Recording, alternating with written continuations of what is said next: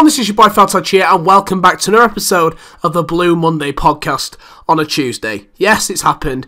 I said it was probably going to happen last week just because of the game against Sunderland. I was heading back from Newcastle yesterday morning, and I was far too tired and knackered to be bothered to record a podcast. But it's been a fantastic week for Manchester City Football Club, through to the next round of the FA Cup and a crucial 3 points on Sunday as well. So a really, really good weekend for the Blues. And it all started off last Wednesday with a result against Huddersfield Town. A superb victory. It means we go through to the quarterfinals for an away fixture against Middlesbrough. Of course, now I believe there is no extra time added on in the FA Cup now. So, I mean, it just goes straight to extra time, I should say. It doesn't go to a replay, so it could be a really interesting tie, that next one. One of our bogey teams, I have to say, as well, in Middlesbrough. So let's not get our hopes up too much just yet, but let's first of all talk about the fixture against Huddersfield Town. A really good victory. Unfortunately, we went 1-0 down in the game after hitting the post fairly early on. And it was a goal courtesy of former Manchester City youth player Harry Bunn. He was around the academy for several years, and it was nice to see, in a way, a City player come back to the Etihad. I mean, for so long we haven't seen City players break through into the first team and properly establish themselves in the team since a player like Micah Richards, really. And it's nice to see a City player come back and still do well, performing at a relatively high level at Huddersfield Town. And I do wish Huddersfield sincerely all the best of luck for the rest of the season. I think they're a good quality team, perhaps harshly done by in their fixture against Newcastle at the weekend. I watched that one, and it was a really enticing fixture for City. We came back into the game, we had just too much quality in the end for Huddersfield. I mean, they played their second team effectively. They made a number of changes. They made some decent changes, but I mean, the squad as a whole isn't that good. There were some impressive players in there. Billings in midfield is a very, very good midfielder, very tall. He's got a big future ahead of him. It was rumoured that Crystal Palace apparently tried to sign him in the January transfer window. You can see why. He's a big, tall lad, and I'm sure he's going to have a big future in football, especially in the English leagues, if he continues at the rate which he's going at. So the best of luck to Huddersfield, but City in the end showed too much quality. Really good goals in total. Sané's goal, lovely, lovely finish at the far post. Nice work from Raheem Sterling, switching it to the far post. Nice little through the legs thing as well. I always like that, and a nice finish at the far post from Sané.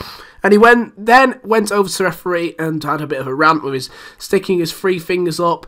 I don't particularly like seeing that, if I can be honest with you. I think it's probably one of those things at the moment. I think, especially at grassroots football, you don't really like to see referees getting hassled too much. I know there was some debate over whether they should have been penalties in the first place, but nonetheless, just get on with the game, let the referee do his job, and continue. I mean, it's a weekend where we've seen referee strikes and stuff, so I don't really like to see too many referees getting berated, especially by high quality professional footballers as well.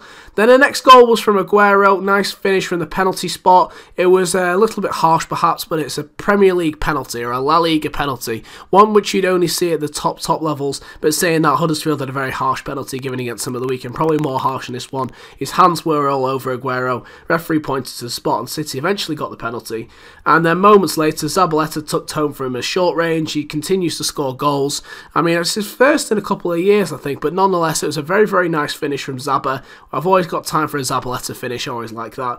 And then in the end, it was rounded off by goals from Aguero. Nice tucked away finish at the near post, and similar again from Kelechi and Nacho. Lots of positives. The only negative, I have to say, was probably Claudio Bravo in the fixture again, letting in the first shot of the game.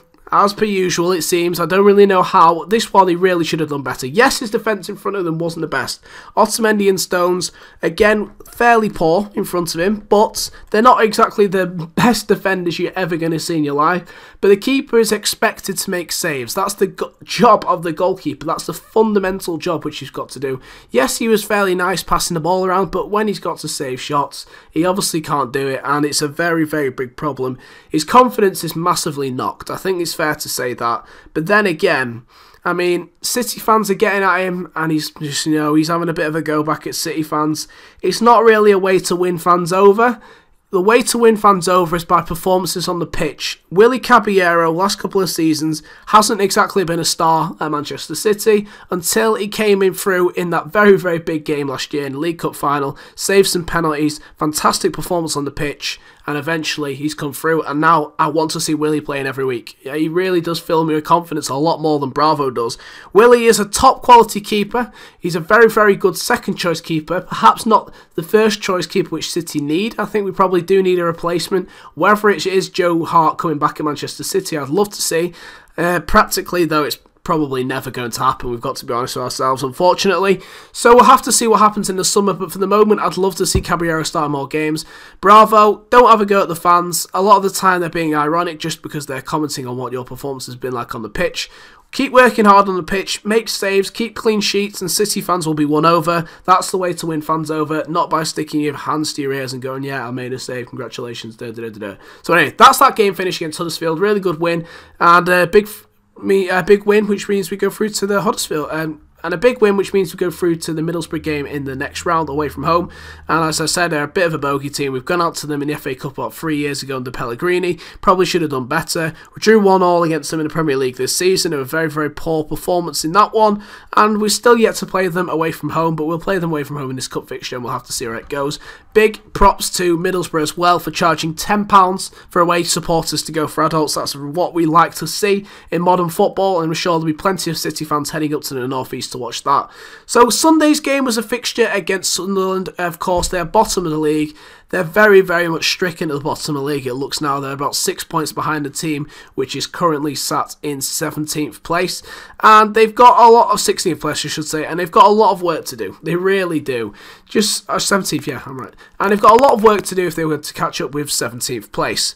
Their team wasn't great. I've got to be honest with you. Their side isn't good at all. Like, you look at them, there's too many old players in there, and there's not enough people who have got enough quality in the side for them to stay up. Probably one of the worst Premier League teams I've seen in a number of years, and if it wasn't for Jermaine Defoe, they would be absolutely nowhere. Just look at their back line. Apart from Pickford, I feel sorry for the guy because he's had a lot of work to do this season, and he's come out with flying colours. He's impressed me quite a lot of times this season, and he was fairly decent at the weekend. He made a number of saves, couldn't really do too much for either of City's goals, and he really does have a big future in English football, but whereas the rest of the players, they don't really fill me with too much confidence watching them. Lamina Kone doesn't want to be at the club, John O'Shea's well past it. At right back, I mean, Billy Jones has never been a quality player. Left back, I thought Oviedo had a decent game for Sunderland, I've got to be honest with you. And then in midfield, Januzaj didn't really do anything. I mean, Darren Gibson did nothing. Didier Ndong's got the worst haircut and also one of the worst footballers I've seen. And that was pretty much it. Barini did okay. Probably should have scored perhaps from the rebound of Jermaine Defoe's effort. But they weren't particularly a very, very decent side. We've just got to hold our hands up and say you can only play what's in front of you. And City did very well. I went to the game. If you've not seen the vlog on my channel, go ahead and check it out. It's very much a very tasty watch. Fantastic away day. Really do recommend you heading up to the North East. The people are lovely. Had absolutely no problems. It was really funny. Great game. Good atmosphere as well. Not from the Sunderland fans, but I can completely understand when you've got a shocking manager playing incredibly negative football.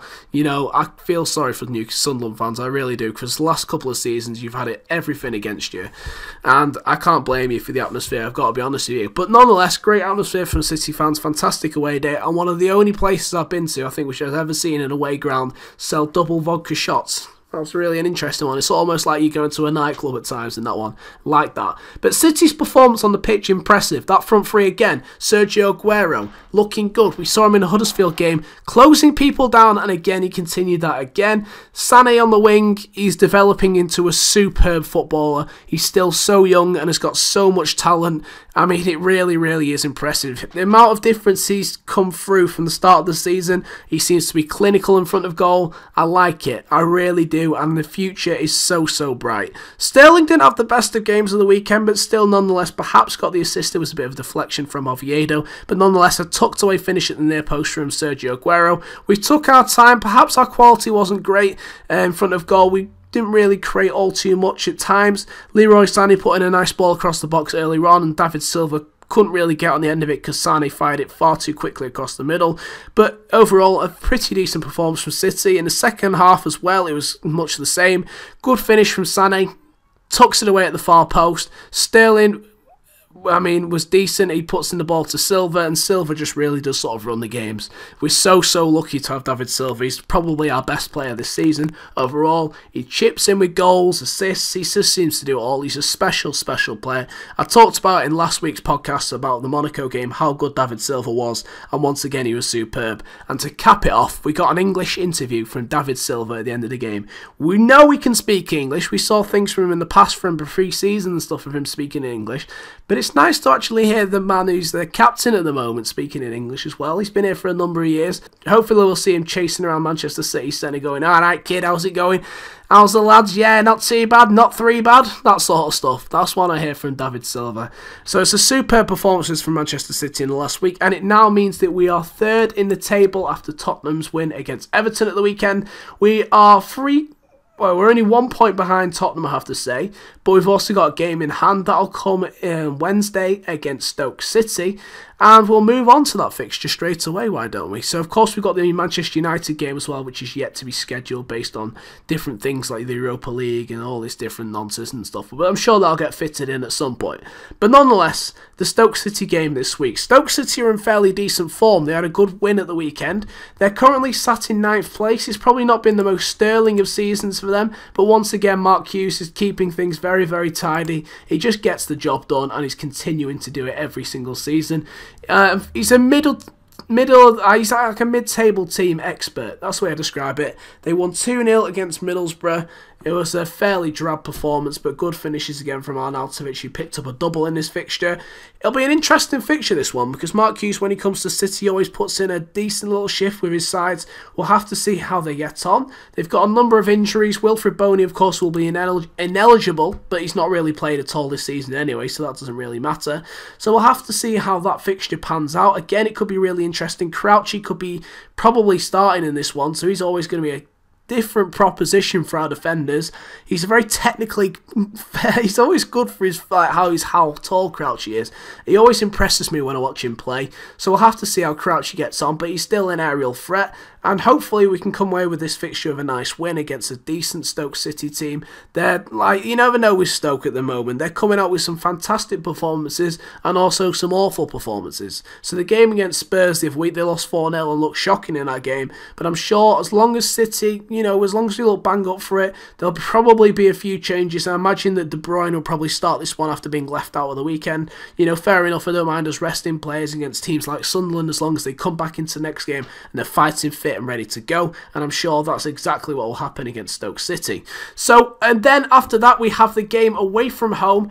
It is the game against Middlesbrough in the FA Cup, a really big tie, and we really do want to do well in this one, especially because it's a competition which we probably have the best chance of winning in this season. It really has to be said. They're a decent team, which at times haven't been able to score much this season. They've got Negredo up front, who again is a proposition. He's a big man up front. It'll be interesting to see whoever plays the back will play in that one. I'd like to see Vincent Kompany perhaps starting this FA Cup game. He's meant to be back to fitness, but I'm hoping that we put in a very, very strong side. Still, Gabriel Jesus is still out, so it'll probably be either Kelechi or Aguero playing up front. But it'll happens to see what happens to that. We've also got the Monaco game coming up as well next week as well. So it really, really is a lot of fixtures coming up. In my opinion, the FA Cup should perhaps be prioritised, because in my opinion it's the fixture and also the competition which you perhaps have the best chances in. There is a chance that the quarterfinals will just be teams from the top 6, so it could be Arsenal, Chelsea, it could be United, it could be Spurs going through, and it could be City potentially if we do well as well. Now, at the moment, the things I have to say about Middlesbrough, their back line isn't too bad. They've got some impressive defenders in there, but they haven't really done all too well recently. They've just slipped into the relegation zone. They've also, going forward, having a lot of trouble. I mean, the man who scored the most goals since this season is Alvaro Negredo, and I believe he scored 7 goals all year. But that's nonetheless not to take them lightly. I'm sure they'll still want to try and win this competition. I mean, if you said to any Middlesbrough supporter, you can get relegated but win the FA Cup, they'll break your hand off, I can guarantee it. So it's a big fixture. I'd like to see us put out a very strong team and go and win that fixture, but with the Monaco game several days later, it'll be interesting to see what Pep does with that. But we've got some massive fixtures coming up. This is a huge week for City, and hopefully we can come away with it with yet another superb couple of wins, and also clean sheets as well, because that's one thing which we've been improving on at the moment as well. So we'll have to see how that one gets on. But to liven things up in this podcast, I thought we'd discuss a few other things. So each week I'll perhaps get maybe a guest on or someone else so we can discuss a few other things aside from City. So the thing which I was going to talk about today is the best goal that I've ever seen live. So I'm going to put this one out to you in the comments section. What was the best goal which you guys have ever seen live? It has to be one which you've been at the game probably, and you know what, if you've seen it on TV, fair enough, it's still up for debate, but I'd like to see what you guys say. So for me, as a Manchester City fan, there's a couple of goals which always stick in your memory. I was at the Sergio Aguero game when we won the league in the 90th minute. That goal was special in terms of how much it meant to everyone, the significance of the goal, beating Manchester United on the last day of the season to win the league, your first Premier League title in so long. It means so much to so many City fans. It really was the start of the revolution in a way. There's a number of other goals which stick to mind as well. There's the Yaya Toure goal against Sunderland in the League Cup final. Samir Nasri's in the same game was just absolutely out of this world. I remember really good goals from people like Carlos Tevez. He scored wonderful free kick against Stoke City after we beat Stoke, a couple of days after we beat them in the FA Cup. Of course, Toure's goal in the FA Cup final, again, that was special. Against Manchester United in the semi-final the same year was special too. There's so many great memories of so many great competitions which we've won things in, but for me, this will certainly come as a surprise to so many people. For me, one of the best goals which I've ever seen in the Etihad was Danny Mills. That is right, Danny Mills, that bald lad who talks rubbish on BBC. Yes, that's right, Danny Mills. It was a long time ago. He was playing against Everton, and it was the best season which Danny Mills ever had for us. It was the year in which Mickey Richards broke through into the first team. Apologies, I can't remember when, but the manager at the time was definitely Stuart Pearce, and he had a really good first half of that season, Danny Mills. That's all I remember. And then he got an injury and never came back for City and just decided to sit in our youth academy and get paid about £30,000 a week every single week because he was just a robber, basically. But until then, he scored a worldie of a goal. It was against Everton, it was down the right-hand side, and he just smacked it and it went right into the top bins. Very similar to the Elano goal against Newcastle, but this wasn't from a dead ball situation. Elano's against Newcastle was a superb goal too, mind. I do remember that one. That was absolutely belting from a free kick. But this one just seemed to sail into the top bins. And I think the reason why it was such a good goal is I think it's just because the person who scored it. It was Danny Mills scoring this absolute worldie. He didn't score too many goals for City as far as I remember, so it stuck in my mind as being one of the best goals which I've ever seen live. And it's just a little bit odd how I think that. I don't know why, it was just special at the time. So there you go, that's about all I've got time for in this week's podcast. Hopefully you can join me again next week. There's plenty to talk about, previewing the Monaco fixtures, game against Liverpool in that same week. Wow, it's a very big week for Manchester City, and hopefully we can come out of it saying that we're next in the Champions League, we're going through and that, hopefully in the FA Cup, and still be in a shot of potentially winning the Premier League at the end of it. So there you go, thank you very much for watching, please like, subscribe, and check out the links in the description below. Arrivederci.